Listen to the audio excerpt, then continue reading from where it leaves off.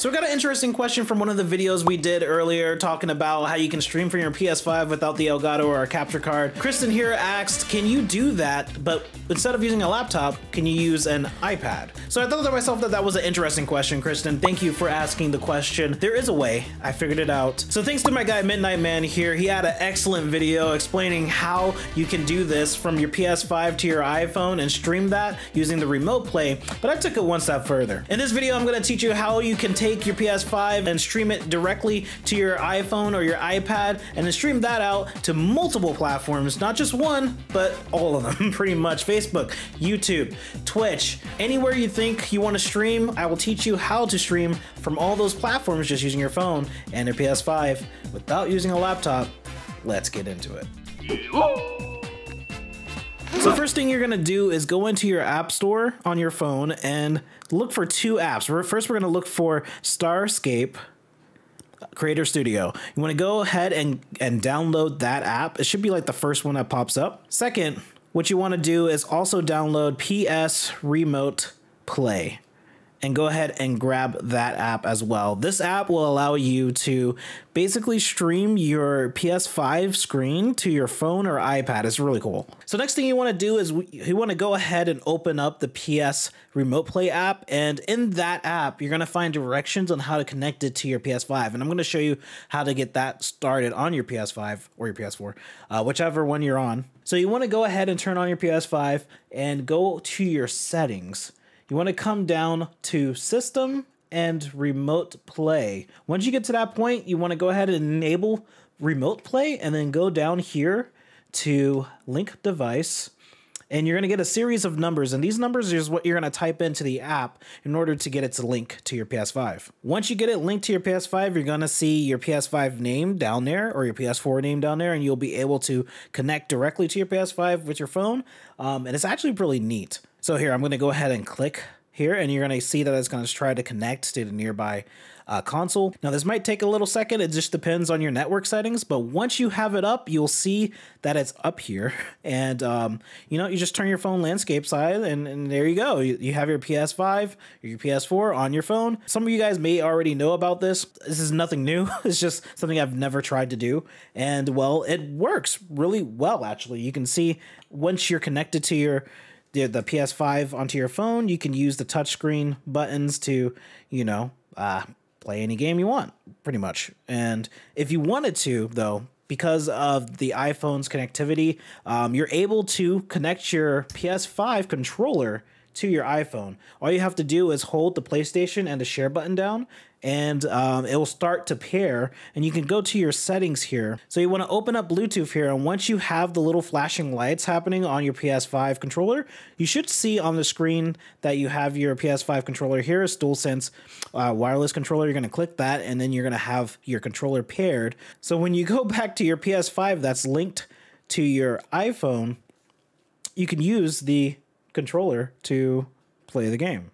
So once you have your PS5 connected and everything's looking good there, you want to go ahead and open up the Starscape app on your phone. And from the Starscape app, you should be able to see yourself here. What we're going to do is go over to Screen Live and then hit Ready.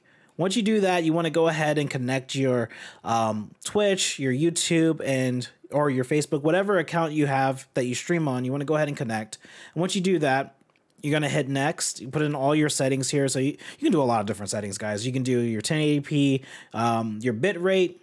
You should keep it somewhere between like 4 megabytes and 8 megabytes. Depending on your internet speed, you don't really want to go any higher. Or if you're like unsure, you can just do auto, 60 frames per second, 30 frames per second, whichever your internet can handle.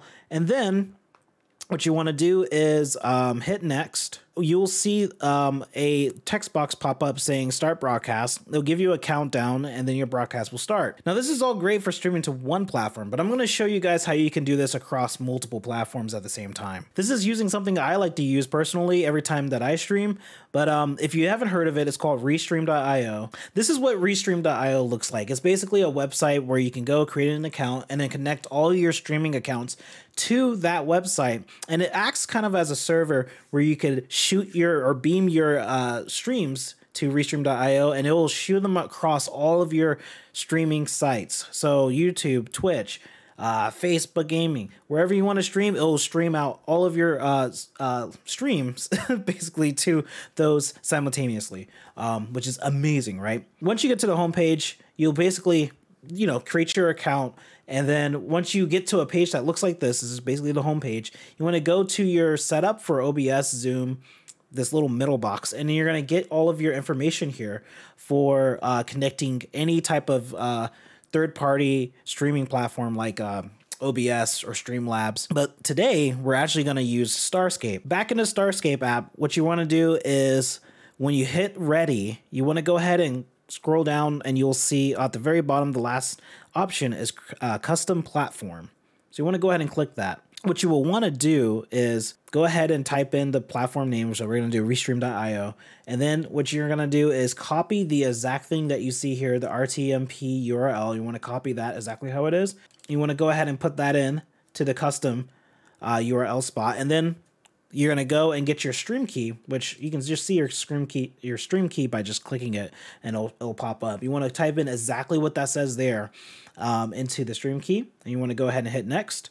And then next again, after you put in all your settings, and then you want to hit next, and then you will start actually streaming once you have all that set and done. Now, once you hit that you're ready on in your phone in the Starscape app, it's going to start pushing out your stream to restream.io. And from there, it's going to set you live pretty much for all your platforms that you have on.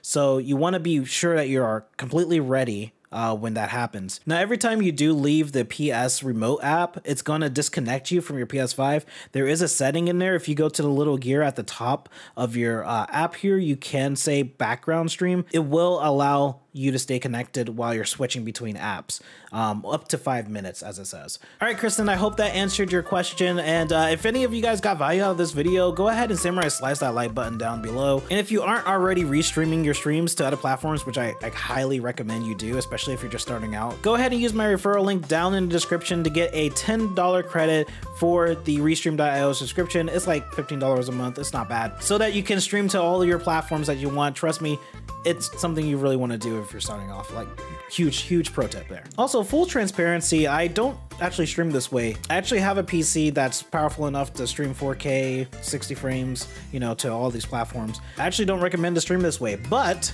if you don't have a capture card or you don't want to purchase one, using your phone is very simple, actually. So, but hey, if you're just starting out, I don't blame you. This is a good way to start. So start however you can. Anyways, that's gonna do it for me, y'all. Hope this was valuable for you. Make sure to samurai slice that like button and subscribe for more streaming tip videos.